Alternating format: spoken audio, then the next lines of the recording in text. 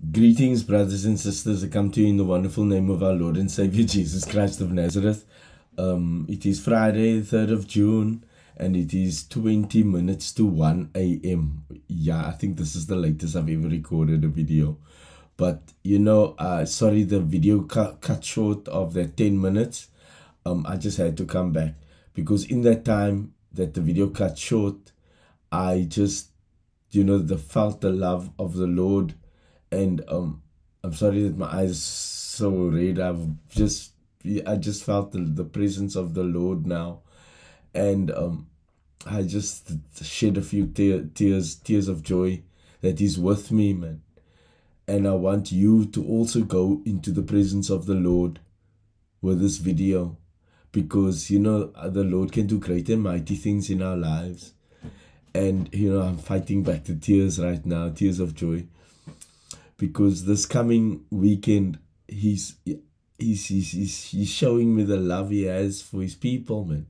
And I'm so excited for what He's going to do. I'm welling up with the love of God inside of me right now. I'm actually quite vulnerable and showing to the world this side of me. This is something that I hold personal to me, and I keep it. And this feast of Shavout, the feast of Pentecost, 3,000 years ago, more than 3,000 souls in Acts 2 verse 41. 3,000 souls gave their lives to the Lord, gave their hearts to the Lord. I just want to read to you. I'm not going to read the entire verse, chapter, but I want to say verse 33, therefore being by the right hand of God exalted, and having received of the Father the promise of the Holy Ghost, He hath shed forth this which ye now see and hear. For David is not ascended into the heavens, but he saith himself, the Lord said unto my Lord, sit down my right hand. Verse 41. Then they that gladly received His word were baptized, 3,000 souls. And the same day there were added unto them about 3,000 souls. 3,000 souls, 3,000 years ago, Exodus 19. The Lord is very on purpose with numbers. And to make this, I know these verses. I've heard these verses. But I've never made the connection that this is the day. This is this weekend. The coming weekend now is this weekend. Acts 2 and Exodus 19, where it all started. And in both, like a rushing mighty wind, the Holy Spirit came down into that room in Acts 2 on the day of Pentecost, just like in Exodus 19, the Lord came down like a mighty a cloud of smoke and a pillar of smoke, and they were not allowed to touch the mountain, and they were not allowed to touch their wives. They had to be holy. Wow, our God is great, man. Our God is great.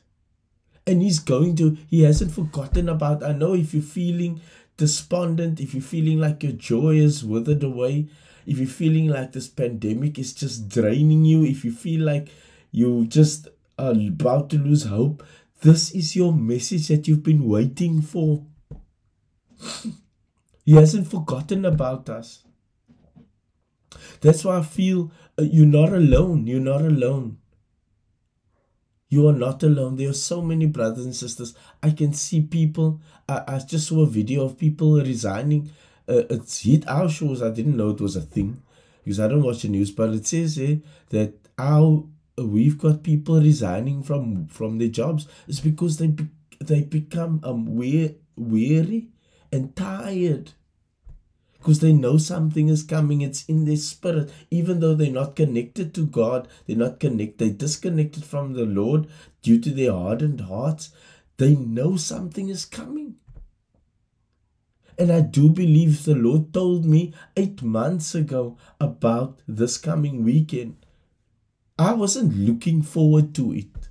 I just know about it. But when I read, when he got me out of bed now and he told me, get up and go record, I said, can't just wait till the morning? And now I understand why. I understand now why the Lord wanted me to deliver this message. Because he wants to speak to his people. He wants to get this message out. Don't. If you're feeling weary, the word will strengthen you. Because I also feel, I am feeling weary. But the word, as soon as I opened this and I went to the word, I felt rejuvenated again. And then I haven't felt the heart of God for such a long time. Not such a long time, but just I haven't felt that connection like it just felt now, like I'm feeling now.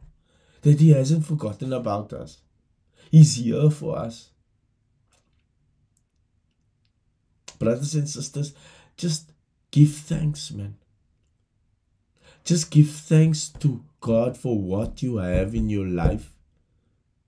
He got us through, like it says, he got this is a reminder. He got the Israelites through from out of captivity, out of bondage. He carried them. They didn't believe him. He's the promised children, but they came from that place and the murmuring and blaming Moses for getting them out of their comfort zone because that's all they knew. They didn't know that they were in, it's kind of like they didn't know they were in slavery. And then the Lord sent Moses and he brought them out and they came in solidarity and they started seeing there's this loving God. He rained down manna from heaven, quails rained from heaven. He parted the Red Sea, they went over dry shod. They fought Amalek. The Lord showed them that he's here, he's alive.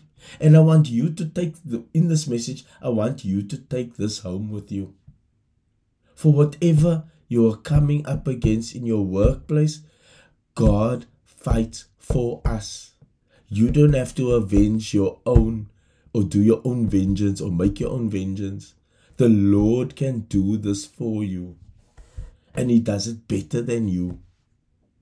Just let him have control over your life. Don't you take it. Don't you take control. Because that is the flesh. You might just trip up. He will do it 100 times better when you relinquish and you give your heart to him and you repent. Repent, because we are going through this period, a season. We are going through a sift. We are being sifted like wheat. And those that stay in that sift, those are the ones that endure the hardship. Because if you are not coming up against the devil, then you are headed in the same direction. Don't feel despondent when you know you have run into the devil. It means that you are in the right direction. And you want the devil. If you're not encountering the devil, it means you're running alongside him in the same direction. He wants you to trip you up and turn you around. That's why you encounter him. Each and every day when you feel that you've hit or you criticizing yourself, what did I do wrong? No, you did nothing wrong. It means that you are headed in the right direction with the Lord. And you are encountering the devil. That means the devil wants you to turn around and head his direction with him. He wants to stop you from heading in the direction of God. And he can only come through with lies, deceit, and deception. Brothers and sisters, I want you to enjoy and have a blessed, blessed weekend. The Sabbath, the Shabbat, into the Sunday, into your Monday.